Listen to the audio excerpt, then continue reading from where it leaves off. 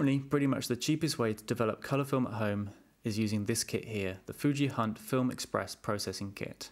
Although it isn't the fastest kit time-wise, as it uses a separate bleach and fix stage, whereas other kits have combined blicks, it does supposedly give you better quality negatives because of this. There are also other options from Rollei, Jobo, Compar Digibase, but many of these go regularly out of stock, whereas the Fuji kit has been consistently available for as long as I've used it. I've also had extremely consistent results with it, having developed hundreds of films with this very kit.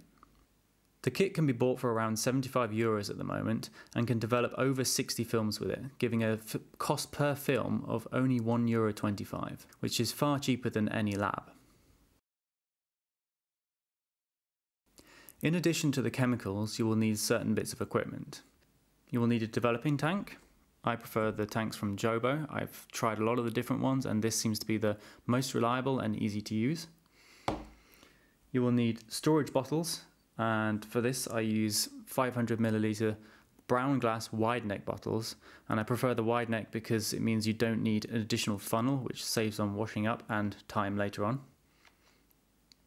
You will need some means of accurately measuring, so we have a measuring cylinder here, and I also use these glass pipettes. They're cheap on Amazon, you can get them, and they're much more accurate than just using a measuring cylinder. The last thing you'll need is an accurate thermometer. This is because you need fairly close control of the temperature during the development stage. Because of this, you will also need warm water, and you can either use a sous vide stick like the one made by Cinestill, or cheap ones that may be available online. Or you can also get away with using just hot water from the tap if you mix it to the right temperature, and it can stay that temperature for the development process. You will also need distilled or deionized water. This is available at drugstores or DIY shops and is relatively cheap. However, I actually produce my own using a reverse osmosis filter, which are also relatively cheap, and it means that you save on plastic and saves you going to the shops all the time for more water. Okay, let's see what's inside the box.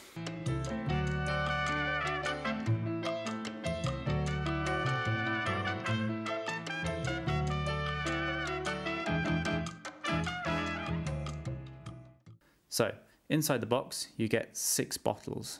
You have your developers, part A, B and C.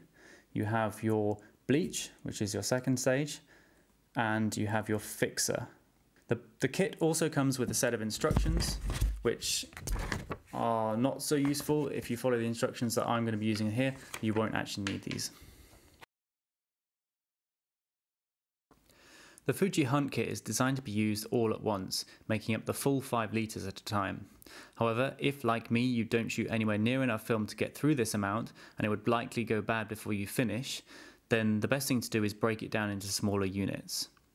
I'd like to thank Kevin the photographer, who was actually the person who found this method of dividing it up, and I'll link his website with the instructions that he gave originally in the description below. So I always break the Fuji Hunt kit down into 500ml batches.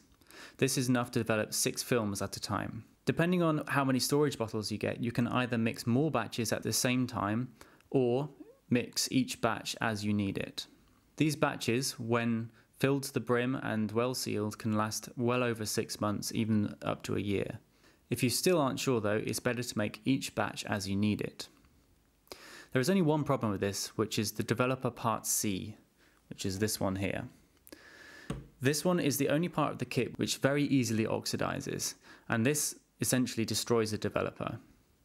I've had this happen before, and it meant that half a kit couldn't be used and was wasted, and I had to buy a new kit. To get around this, I use a new method. I break the part C developer into even smaller batches, into these glass vials. So each vial contains enough for one 500ml batch of developer and is completely sealed and oxygen free. To drive out the oxygen, I actually use this, which is Protectan spray. Now this is actually just butane, so you could use normal lighter gas as it is heavier than air and covers the surface of the liquid, stopping the oxygen getting to it.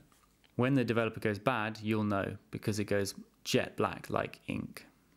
And although I've heard you can use it at this stage, I wouldn't take the risk.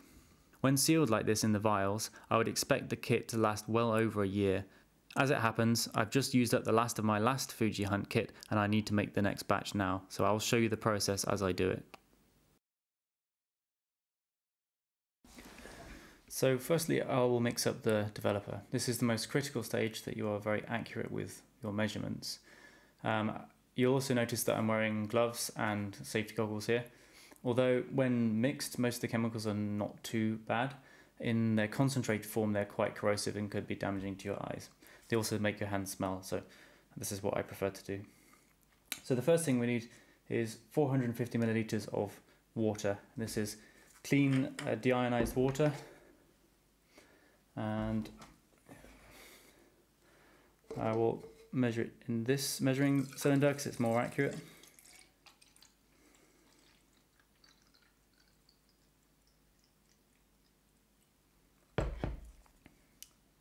$250, and then another 200 to make 450.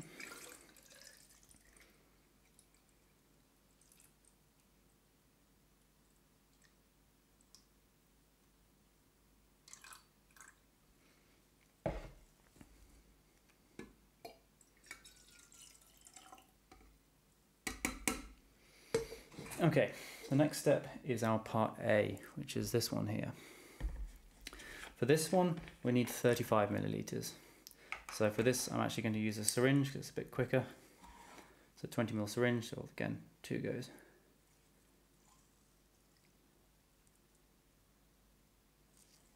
First, 20 milliliters.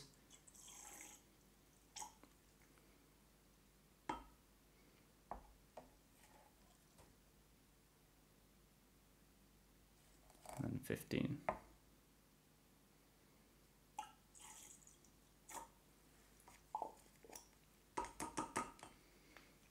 Okay.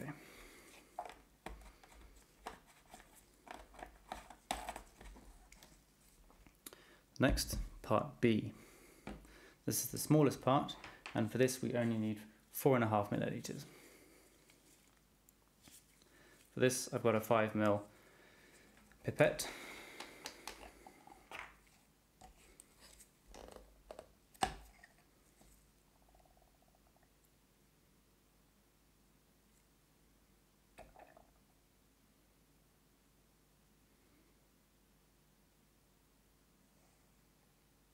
Four and a half mil.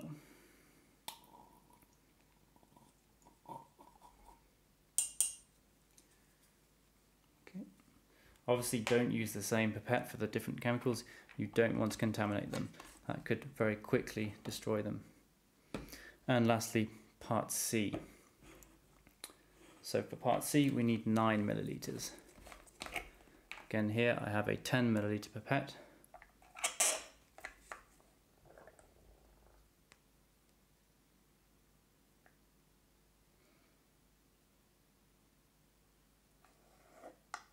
And as I said before, this one is most critical that you are accurate. This is the actual component that develops the film.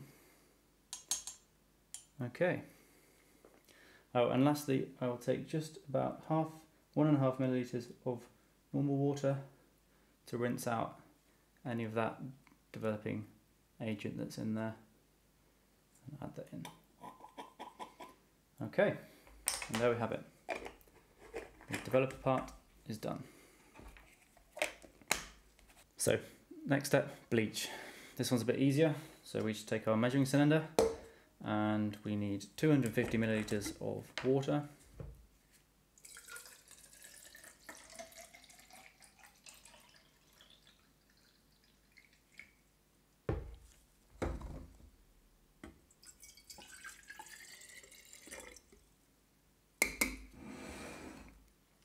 And we need also 250 milliliters of the bleach solution.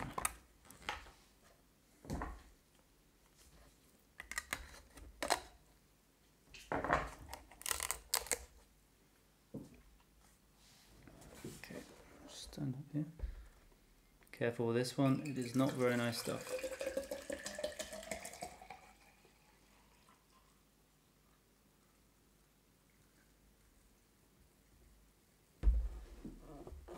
Okay, 250. I'll note that you should always add the water first and then the bleach, because it is quite acidic. I'd also recommend you clean all of your equipment after each stage as well. You don't want to contaminate anything with this. And that's bleach step done.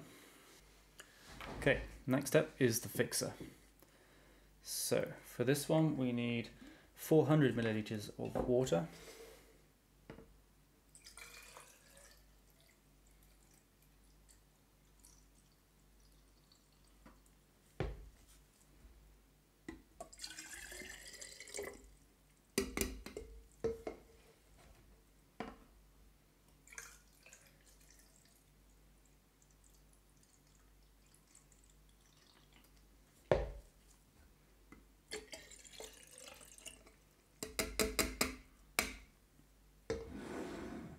And 100 milliliters of the fixer.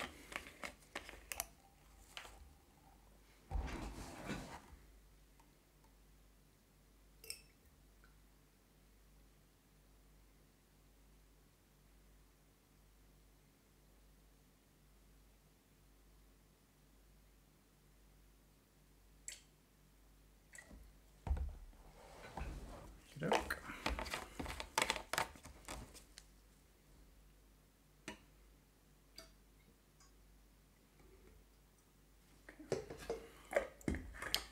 There we have, fixer done.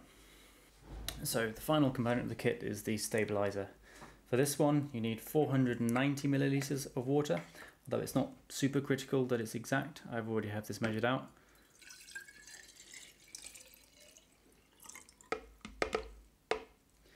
And you need 5 milliliters of the stabilizer. I'm actually not going to open the new bottle because I have some left over from a previous kit. And this again is not one that it doesn't expire very easily. So this is a 3 milliliter syringe. So there's 3. And 5. Okay.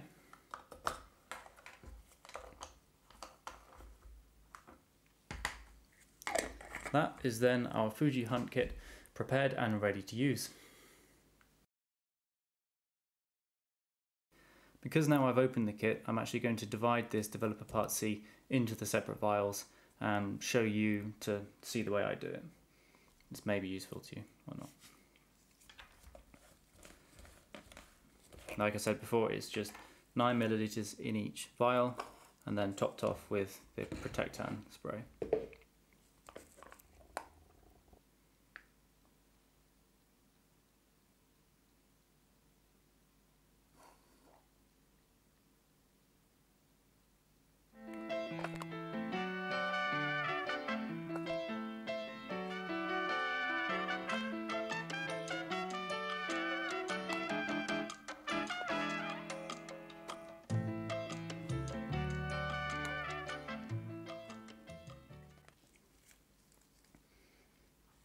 Okay, all should look the same. Now, I'll just squirt a bit of this gas.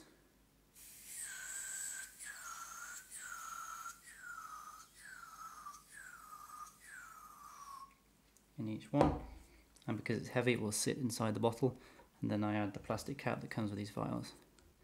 It's just 10 milliliter vials. There's a little bit left over, but I'm about to make another batch so it's ready to go. And there you go.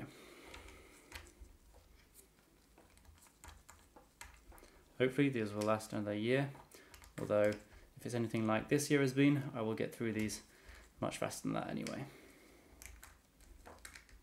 Okay, so that's pretty much everything you need to know about the Fuji Hunt kit. In a later video I might show you actually developing with it and the equipment I used to develop, but for now, thank you for watching. I hope this was useful and see you in the next video.